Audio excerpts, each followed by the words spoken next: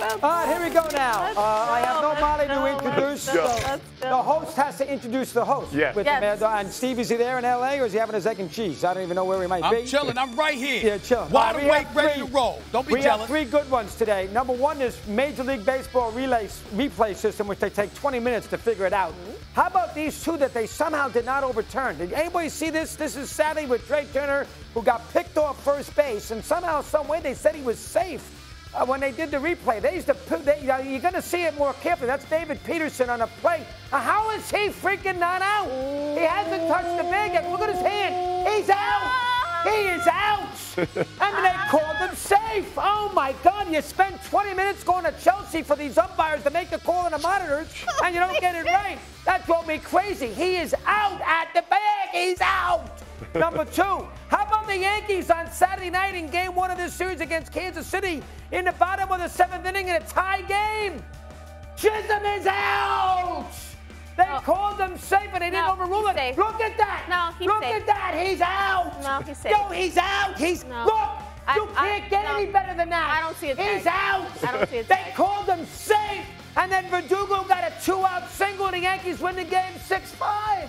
I mean, if you were going to do the replay and spend a half hour getting a call, get the call right with replay. I could not believe any of this, especially Chisholm, which changed the whole game. Mind-bogglingly stupid. You're first, Steve.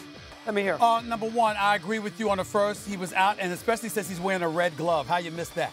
Yes, the base is white, the red glove is there. You can see it as clear as day. Shouldn't even need a damn replay. And by the way, the bases are bigger these days. How the hell did you miss that if you're the ump? You're absolutely right about that, Doggy. The second one, I think the heel of his shoe made it, like Kimberly was pointing out. Yeah. So I don't agree with you there. I think a better example you should have used, Doggy, about problems with the officiating is what I texted you about last night. How do you miss Machado running out of line near second base? You know, how did you do in the Dodgers-Padres game? How did you miss that?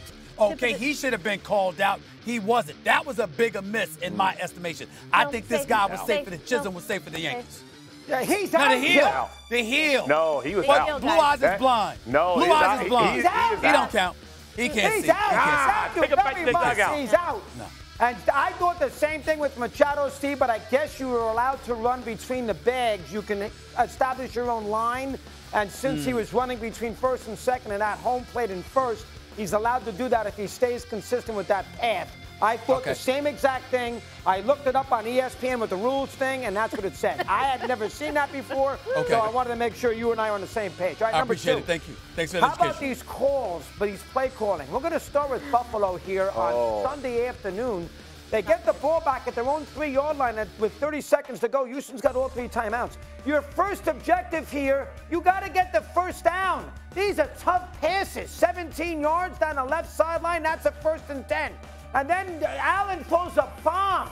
That play's not going to be freaking complete under any circumstances. And then it's 3rd and 10. They haven't used any time yet. And then on 3rd and 10, he throws the ball way down the field again and gets rushed and overthrows it. These coaches are absurd. And this is Cincinnati. They get the ball in overtime. He's thrown 380 yards and 4 or 5 touchdowns. And they run the ball 3 straight times to set up a 53-yard field goal. You got Burrow, and you got to get 15 yards. You got to make it an easy kick.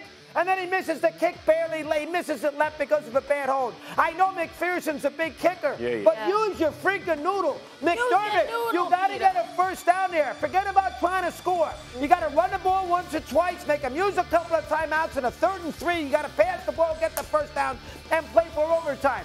And if you're Zach Taylor, you got Burrow that was making $50 million a year. You got Chase and you got Higgins. You got to have a little more confidence. You've scored 38 points in the game. You got to have a little more confidence than hand the ball off 3 straight times to get 3 yards.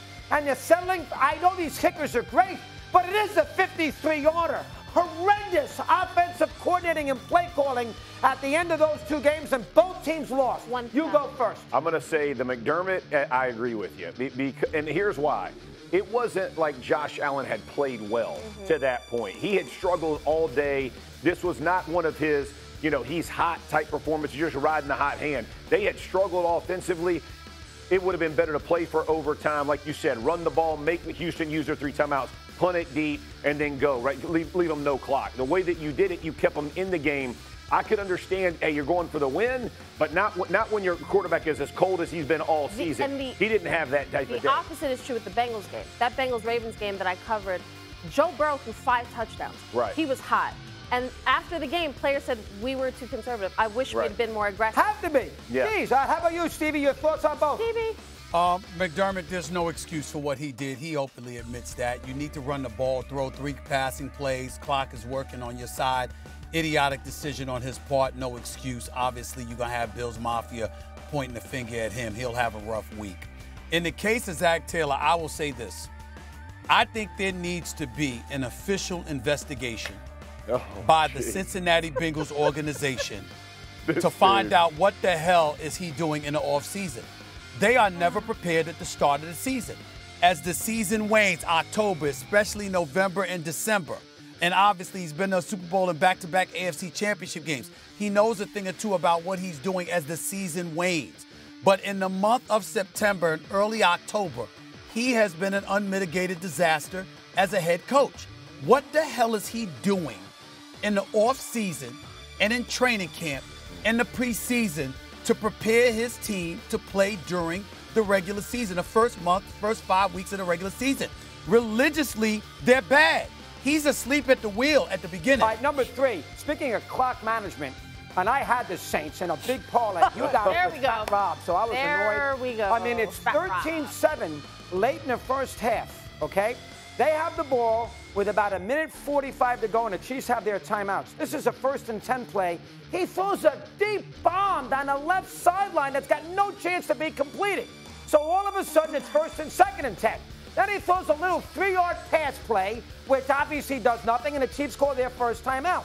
And so it's 3rd and 7, 1:14 to go and a half, and then he throws a little screen, and it gets stopped there too. So what happens? He's got a punt, and what do? Kansas City's got a minute left with 2 timeouts, and you got Mahomes, and they kick a field goal. So all of a sudden, instead of 13-7, it's 16-7. What are you doing, Kubiak, and the freaking Dennis Allen and Carr? What are you doing? Your first objective there is to make sure that he don't get the ball back. He's phenomenal. Mahomes doesn't touch it. Plus, remember, the Chiefs got the ball started the 3rd quarter. Right. So you can't get a double whammy. So as a result, you have to make sure you get the first down. Then you worry about scoring. He throws a bomb incomplete, 2 short passes that got no chance on 2nd and 3rd and long, and they got a punt, and then Mahomes does what Mahomes always does.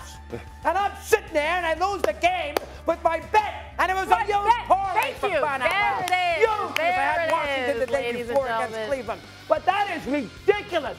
Get the first down. Then you worry about scoring. If I can figure it out in my pajamas with a cookie, you can figure it out on the sideline.